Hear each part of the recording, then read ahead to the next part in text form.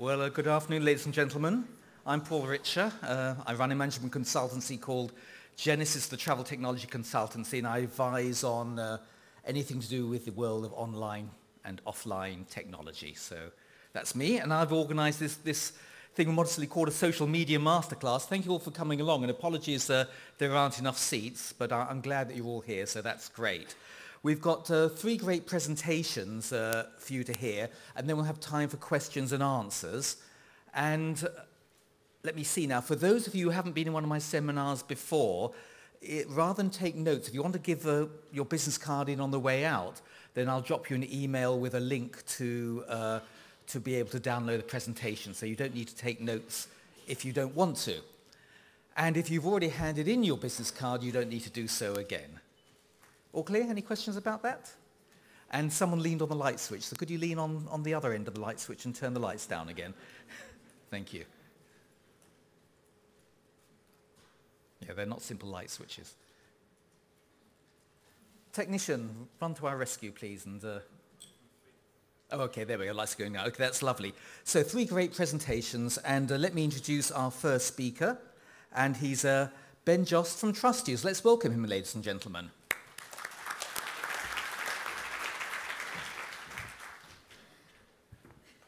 Attract a lot of people.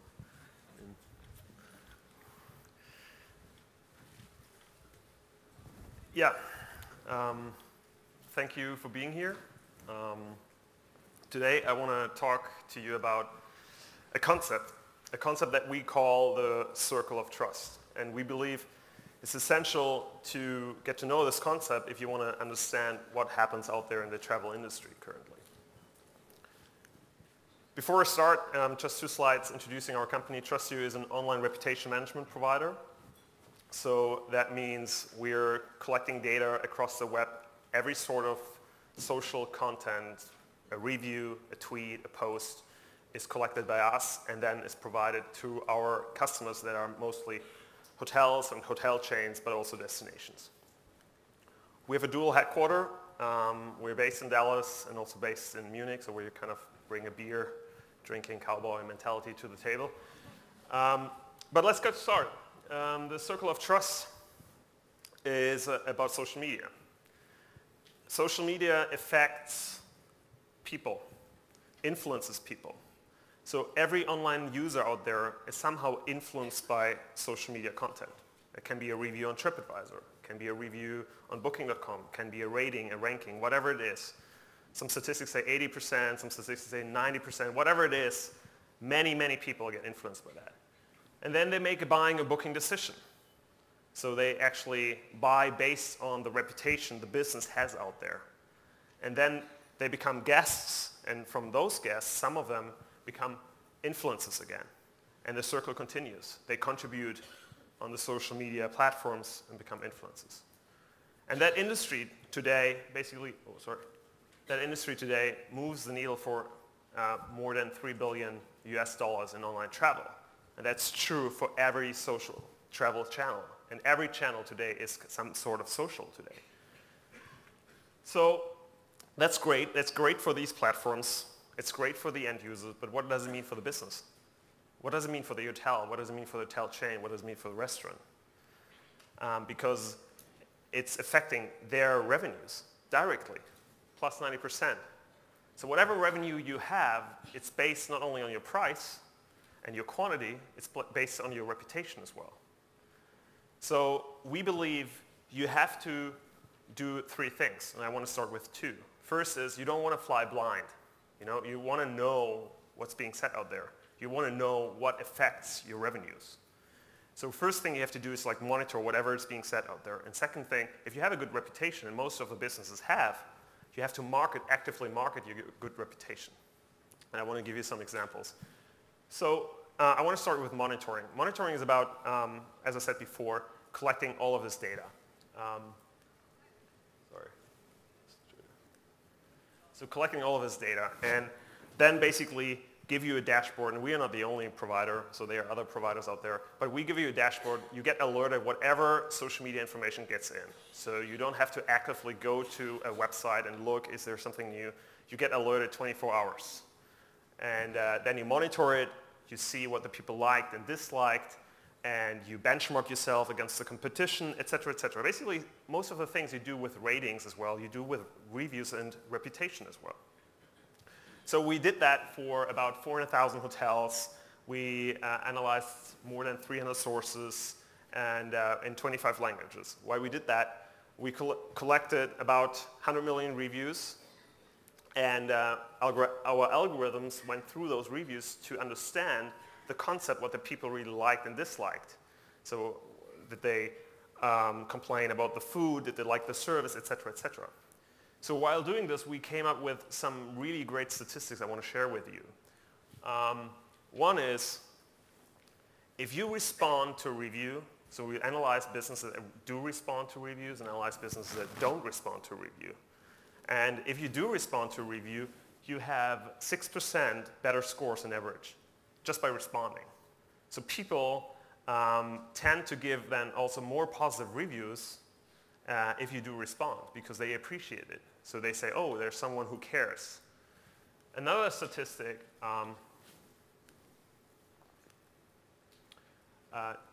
you can get $12 in a higher room price if you have a 1% better trust score. So the trust score is the overall score of all the ratings and all the reputation you have. So it means for just 1% better score and your overall reputation, you can have an average a $12 better or higher room price than someone else. And one interesting fact as well, you have 5%, if you have a 5% higher trust score, you have for every 30 reviews, you have more on platforms, an average of 5% better trust score. So a trust score can be an aggregate of a TripAdvisor score, and Yelp score, a Booking.com score. So that means you have to have more reviews actually out there, not less. And how you can collect more reviews, I come to that point later on. Marketing, second step. We have businesses, our customers, that understood that it's important to take the reputation they have and actively market it. Why is it important? Because 50% of people just don't book at all if they don't find any ratings, right? They go there, you go to the brand.com site, and if you don't find any ratings, they just don't book. And that's true for an OTA as well. If you don't have any ratings there or a TripAdvisor, they just don't book. It means you don't get any revenues out of there. You can increase your conversion up to 35% if you have trustworthy ratings and reviews on your site. So you can increase your conversion and can increase your revenues if you just put reviews and ratings on your site, because it's what's true for those platforms out there is also true for the brand.com platform. So we got the trust score out there for free. We have already about 20 million API calls per month for the trust score. So many hotels, many hotel chains, also many destinations put the trust score on it. But you can also, sorry, something is wrong with this. But you can also don't have to put the trust score in it. You can also have multiple ratings and reviews on your site, right? So that's just a widget we provide as well. You can just tell your user, your end user, hey, that's a point of interest, a hotel or restaurant, and here's how I'm rated across the web. It's full transparency because the people will find it anyhow. So you could rather, at this point where they are here at your site, just tell them how good you are, how good your reputation is out there. So the third thing is we think there is a huge potential for businesses to leverage the direct relationship with the guests. So don't leave it to the platforms alone. You have a direct relationship. Many have a direct relationship to the guests.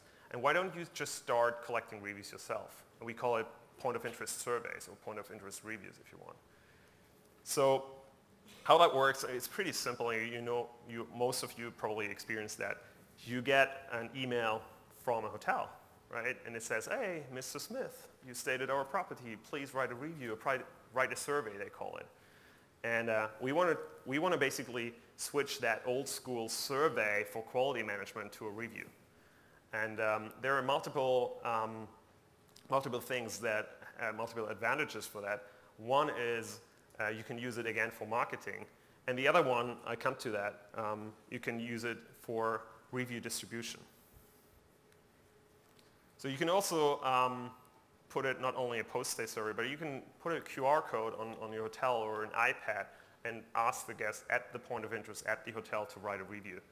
So what happens basically, I come back to the point, the more reviews you have, the better your scores are up there. And we provide you with an infrastructure, or we provide the infrastructure for the first time for the industry to push reviews into other channels. It's kind of, we call it review distribution. Think of rate distribution into different channels. We have the same for review distribution.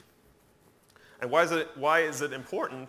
I mean, if you, as a point of interest, collect reviews through an infrastructure like ours, you collect much more reviews than a TripAdvisor, for example. For a hotel that has an average 15 reviews on TripAdvisor per month, we collect around 3 times more reviews.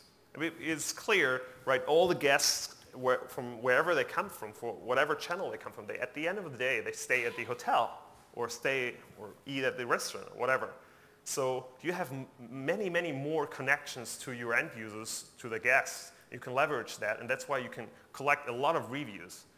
And as I said, we don't want to stop there. You don't need, as a brand.com, you don't need 50 reviews per month for your own sake. So you don't have to put 50 reviews per month on your own website or for quality management.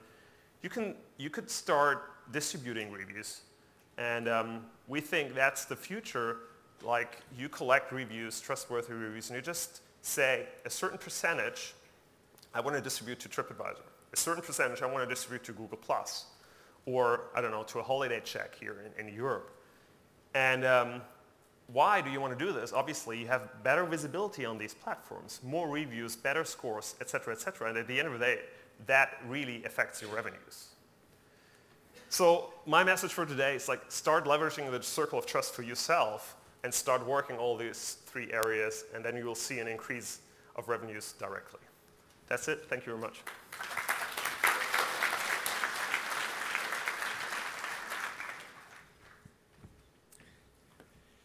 Thank you, Ben. It's, we should make a film like that, Circle of Trust or something like that. It's make a good song. Let me introduce our next speaker. It's Debbie Hindle from 4BGB. Let's welcome her.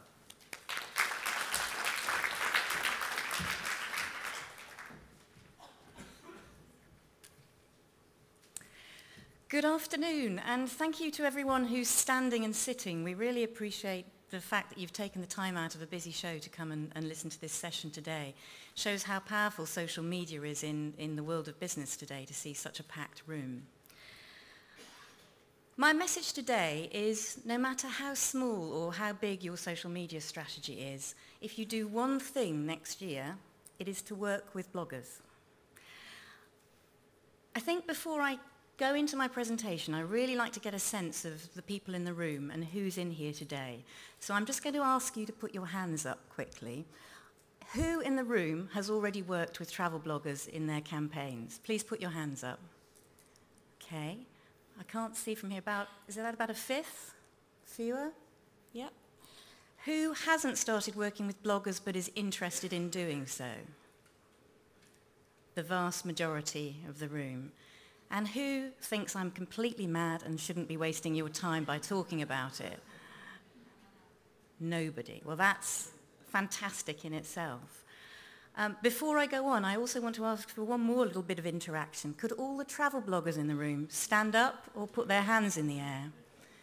Okay, stand up and put your hands up. Come on, I want to see you, all of you. Okay, that's fantastic. I'm absolutely delighted to see so many people here today. Just everybody spot where they are. Come and talk to them. Don't talk to me. Talk to these guys. If you want to, at the end of the session, perhaps all gather around here or something, just so that people can meet the bloggers, because I think that's such an important thing that's been happening at the show over the last 2 years.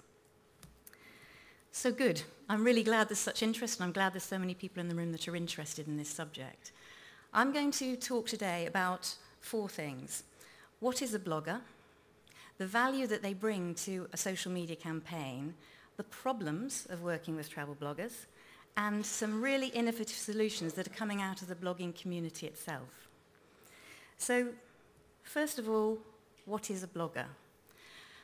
Most bloggers start by writing for private pleasure and then want to develop it as a career and a business.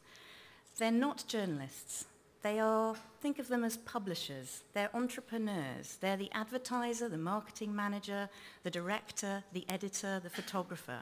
They're small individual little businesses, and they really need to be treated like that and handled in a completely different way to the way you may have worked with other types of publishers in the past.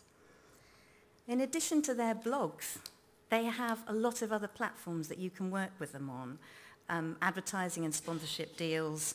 They can supply pictures and videos. There are bloggers like Andy DeRoss and Zoe from Quirky Traveller who you can pay to blog on your own site as well, so you don't just have to work with a blogger in their own platform. And I think this slide tells a story rather nicely. There's a blogger called Abigail King who left the world of medicine to become a professional travel blogger.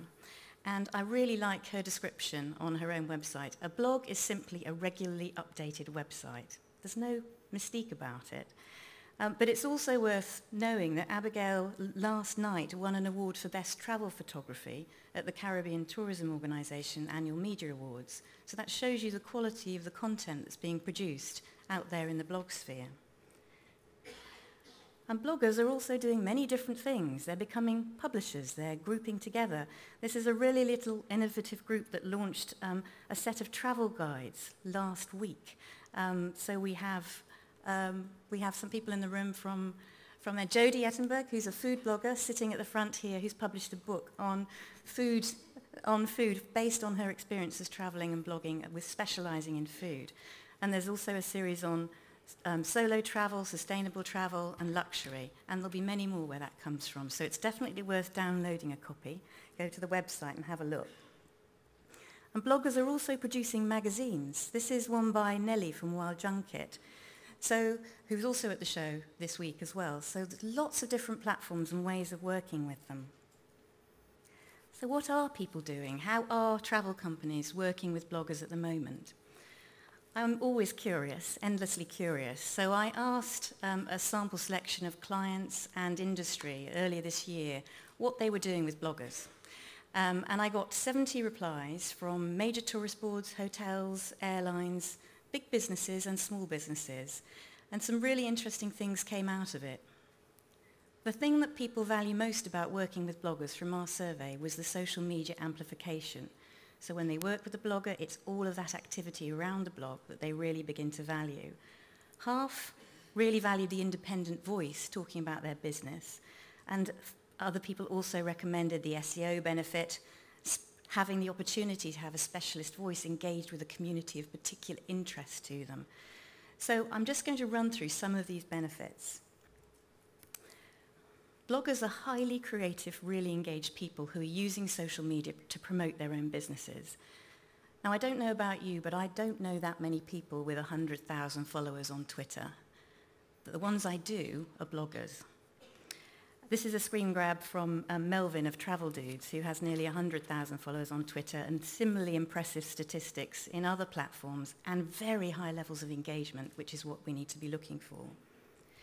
Now, you may say, that's all very well, but what's the value of my content being shared in social media? What's the point of getting involved in a platform like that, whether it's a blogger or anyone else in social media? Well, evidence is increasing that social sharing drives real bottom line benefit. And we're going to hear a little bit more about social commerce from our other speakers, so I'm not going to dwell on this too much.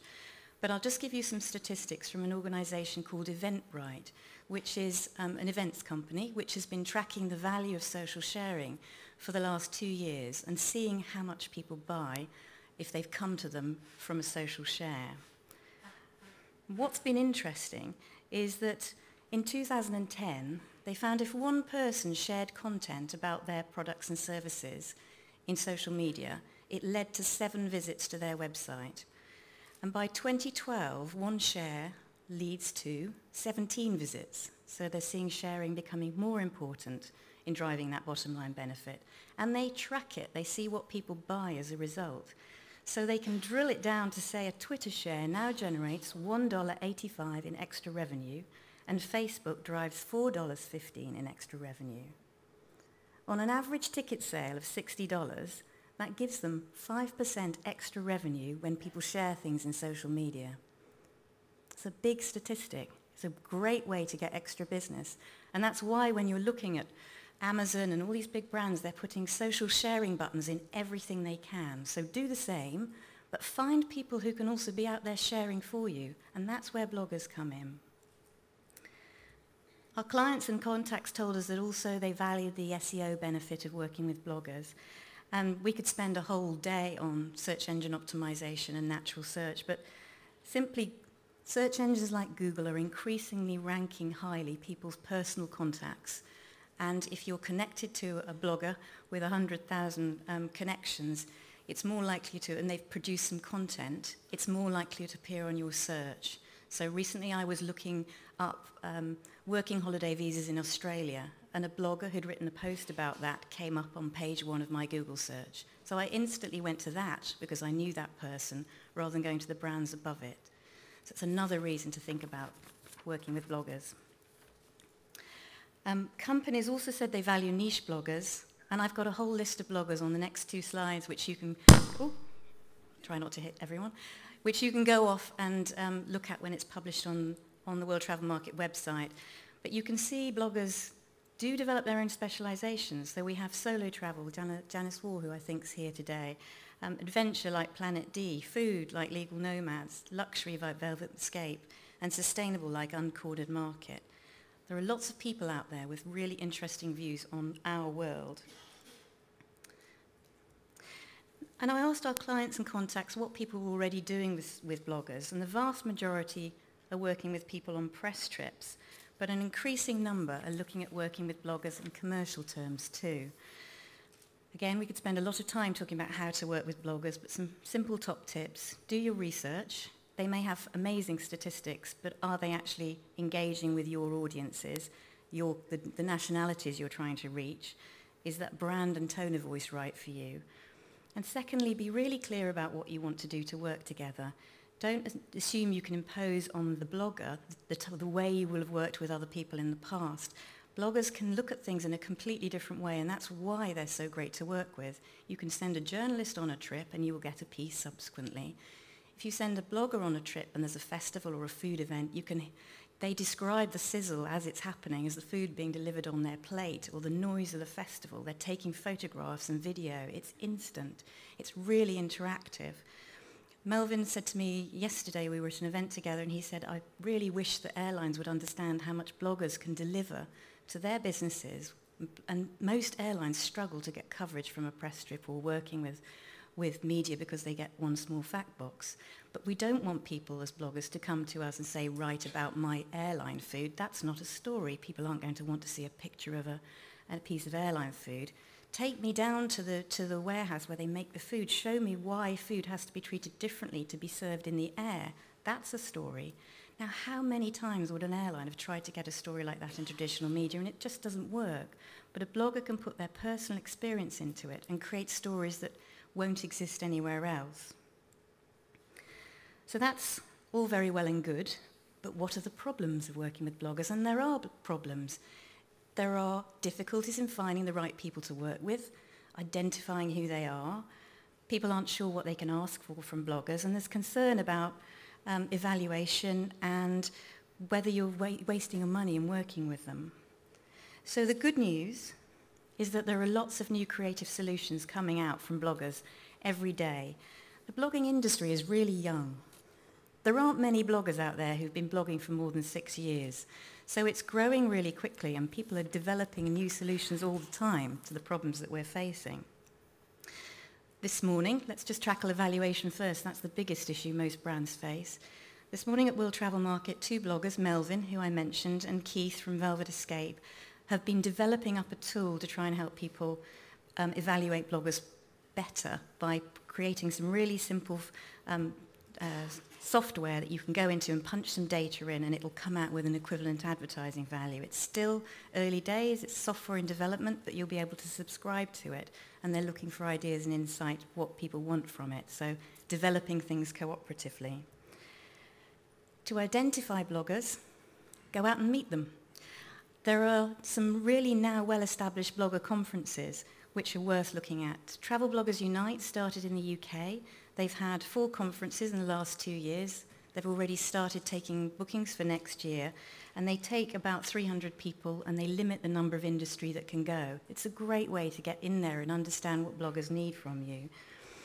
And new for 2013, they're launching a book of bloggers, which is going to have all the bloggers who visited TBU conferences for the last 2 years, and you can subscribe to buy it. This is just an example page. It's not ready to be launched yet.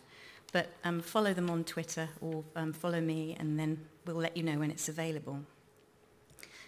We also have representatives in the room from TBEX. Hi, Rick. Which is an American-led conference which has been running for, I think, 4 years now. First conference was held in Europe this year, and they're having a conference in Dublin in October next year, and they're expecting about 500 people. They've got TBEX Toronto in June, where they're expecting 1,000 people. And for anyone who goes to ITB, they're going to have speed networking and speed dating. So keep in touch with them as well. 2 more new things, and then I'll finish because I'm conscious of time. There is a group of bloggers who've been working together, led by Michael Hodson from Go See Right. I'm not sure if he's in the room. Shout if you are. To develop a professional bloggers association. It's not yet launched, but I wanted to tell you about it because it will be a searchable database of bloggers who reach a certain amount of criteria. They've blogged for a certain amount of time, they have a certain standard, certain level of reach, and it's going to be a searchable database. Again, you can go into that on subscription and be able to look at food bloggers, lifestyle bloggers. It'll be a great resource for the whole industry. And finally, I just want to highlight bloggers growing together into commercial media groups so that you can buy services from them, just as you can buy them from a traditional print or broadcast media group. So iAmbassador has groups of bloggers who can work together, and you can pay them to create campaigns that work with your business objectives. So they've been working, for example, with Move and Pick, using a hashtag, going out and visiting hotels and destinations, but all then creating bigger noise around one campaign. And Navigate Media Group is a similar thing of bloggers doing the same thing. They're currently working on a big campaign for Galaxy for the new phones, and they're going out, they're taking hundreds of pictures in destinations around the world and then amplifying them all together. So lots of creative new ways of working. And I just want to add, in this world of blogging, celebrities are bloggers too. They're all out there on the microblogging sites and Facebook and having huge audiences.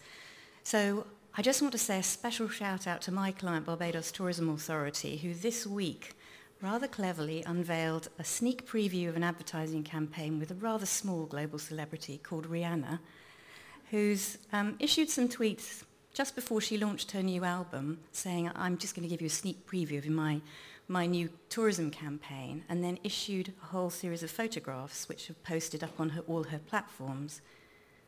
She has 90 million followers across her Facebook, Twitter, and Instagram campaigns. And in just a couple of hours, she had more than 500,000 likes and several thousand comments. That's a really interesting example of how a tourist board is taking this so seriously and working in it in completely new ways. So, it's an exciting time. If you want to know more, there is a best practice in travel blogging session on Thursday in Platinum Suite 5 and 6, which I'll be at as well. If you can't go, just drop your card over to me at the end of the day and I'll make sure you get a copy of the report. Thank you.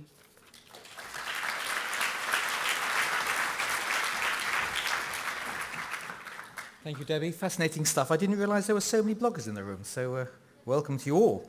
Fantastic. And now we're going to go to the world of social commerce, as Debbie said, and let's welcome Nick Stafford from Living Social.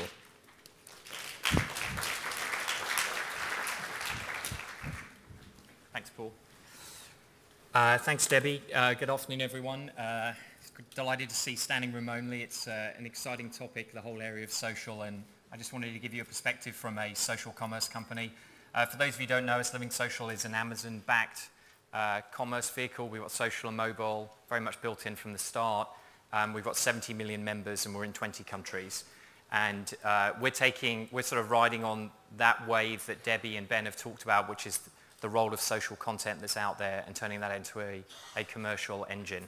I'm going to talk a little bit about some macro level trends. I'm conscious that each of you in this audience needs to have a different set of takeaways, and hopefully I can cover that off with some macro trends and how I think the travel industry is going to be affected. So let's talk about customers. I think one of the things that I can give you a bit of insight to is that I work at a company where the average age is 26. And the lights are quite good in here. For those of you at the back, I'm not in that category, okay? But I can tell you what's very interesting about that, and this is an increasing force in the world of travel, is that someone in this category who's under 30 doesn't even talk about the notion of social media. That's not a phrase I hear. Someone who's under 30 thinks about using these channels to openly share what they're doing, what they're thinking about, what they want to do, what they're buying, where they are, etc. And it's not a conscious decision, it's just part of their being. And I think those of us who are not in that under 30 category, I think we always have to remember that's the trend that's shaping the industry today. And I'm going to tell you how it's shaped a number of industries and how I think it's going to shape the travel industry. So let's just orientate ourselves in terms of mobile and the web. This is the speed of progression of radio, TV, the web, and then mobile web on smartphones. And this is a really, really important phenomenon. If you look at the right-hand side here, the green line is the mobile smartphone growth. And you may not be able to see this, but there's a pink band here, which is a recession. So despite a global recession, mobile smartphone usage is just taking off faster than any other adoption. And that's going to fundamentally change how people buy travel and then also what they actually do when they're away as well. So this is your typical customer today. They're always online, they're sharing. They're not talking to each other, except via their mobile phones. But they're looking for ideas. And the key thing that comes out of this is that inspiration is crucial. So when Debbie talks about the travel bloggers, the real value of travel bloggers is inspiration. And it's putting stories out there so that our customers can hear about those stories. And then, as Ben said, take an action and purchase. Now, certain people say, well, this isn't material and, it's sort of a bit of a fad. Well, the red line here is Pinterest. Hands up who runs a business that has a Pinterest page. Okay, so about a third of you. So hands up those of you who advertise on Yahoo, Bing, or Twitter. It's about the same. Now, Pinterest in the space of about 7 months has gone through the roof in terms of traffic. It's overtaken Twitter, Bing, and Yahoo to be a real source of traffic. It's now the second most popular source of traffic on the web. And this is a business based on social sharing, based on the power of imagery, and I think it's incredibly important for travel. Our industry is sold very heavily using imagery and storytelling, and Pinterest is doing that better than anyone. So there's a lady, a very smart lady called Mary Meeker, who works for Kleiner Perkins in San Francisco. She's an investor in many of the early stage internet companies back in the 90s, and she says that social and mobile is reimagining a whole series of industries. If you think about how we used to buy records, we used to go into the high street. We would browse dusty covers of albums to find The Cure or the Rolling Stones, depending on how old you are. Well, fundamentally, that world has changed now. Those shops are closing down. The environment is one driven by online. It's driven by recommendations by your friends. It's driven by constant downloads and streaming. Fundamentally, you reimagine that. When was the last time you went to a job fair? This industry has been completely transformed as well. Our brand is online in places like LinkedIn today. We're fundamentally changing the way that we look for new roles or people look for us. Shopping. This is another one. This is fundamentally, think about it, was a very sort of in-person experience before and actually limited in many ways. Today, the world is much more customized. It's much more driven by you. You can customize products yourself. You can request products yourself. And you're very much in the driving seat. You can buy multiple times, return multiple times. And you've got an emergence of a whole new set of companies that are really changing the retail space. So I hope that gives you a sense of, there are many industries. I mean, Mary talks about 40 of these, but let's think she doesn't talk about travel, which is very interesting, the biggest industry in the world, but I'm going to take a stab at it. So I think there are 5 things that will happen. So first of all, I think you've got the old environment, and this is the environment of brochures, magazines, high street travel. This is the environment of the 80s, which to certain degrees continues today. But when we went through a bit of an evolution, we moved into the online world.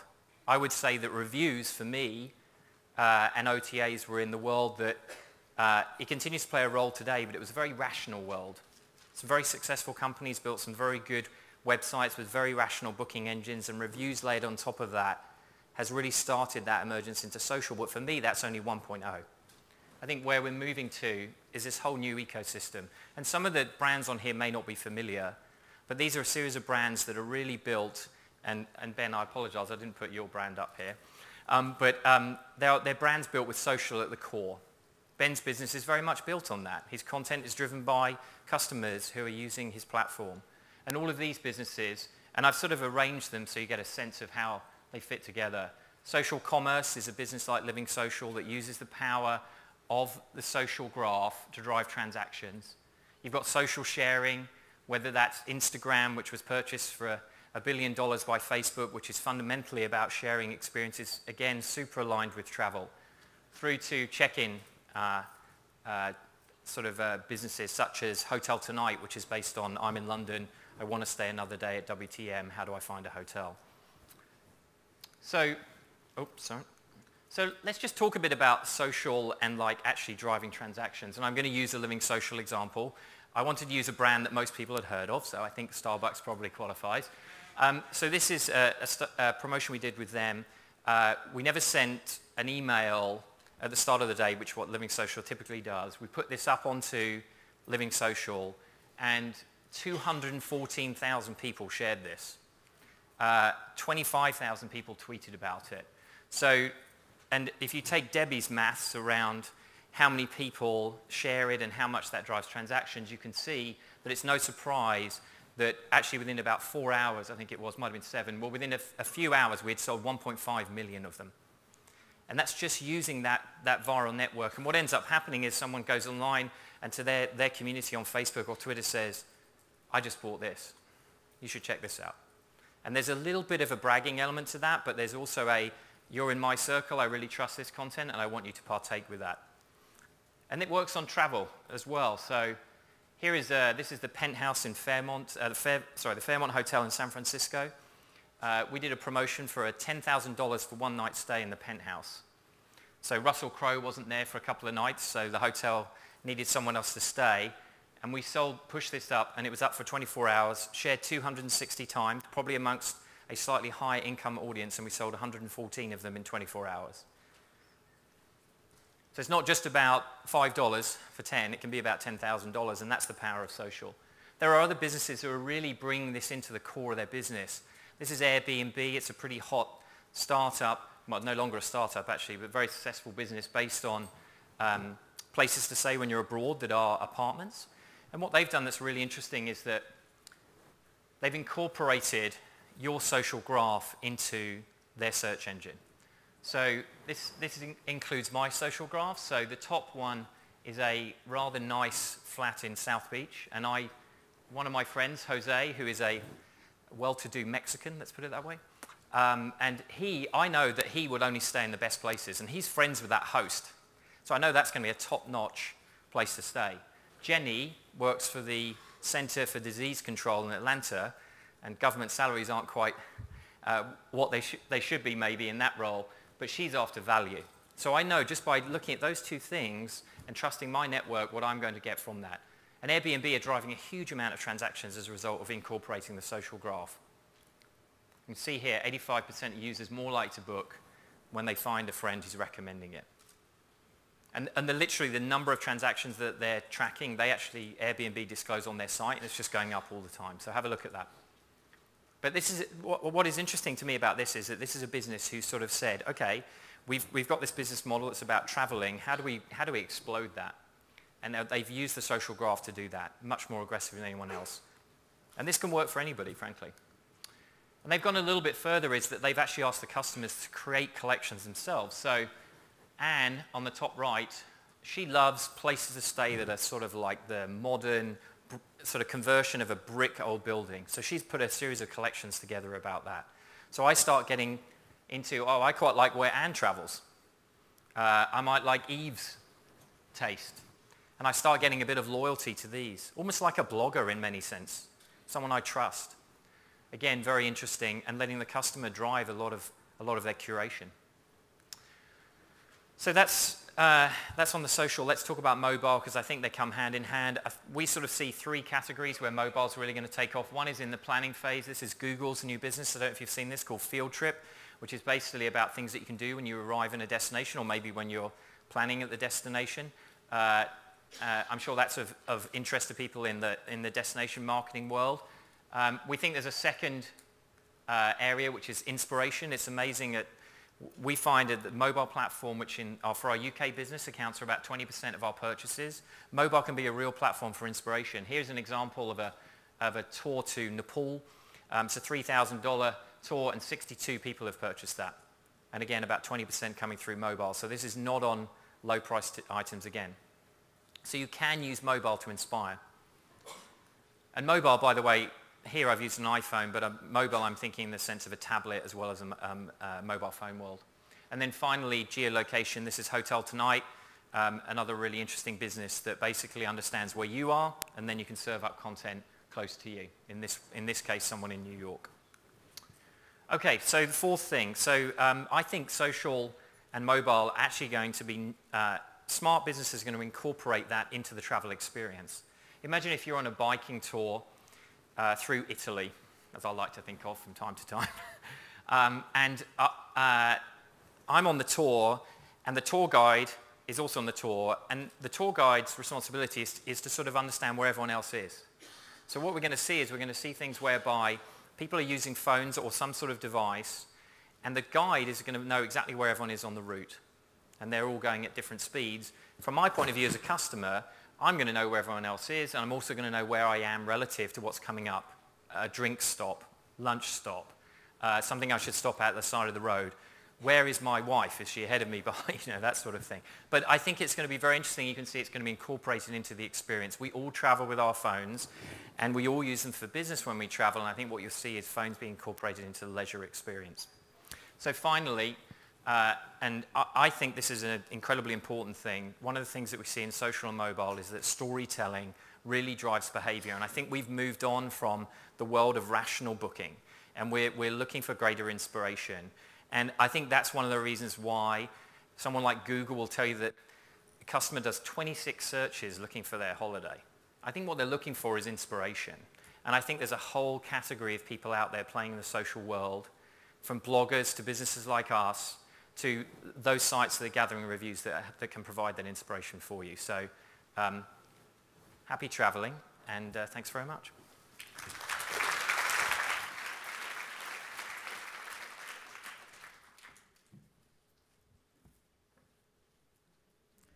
Thank you, Nick, for that. Great presentation. Debbie, do come and join us as well. And we've got time for some questions. Who'd like to ask the first question?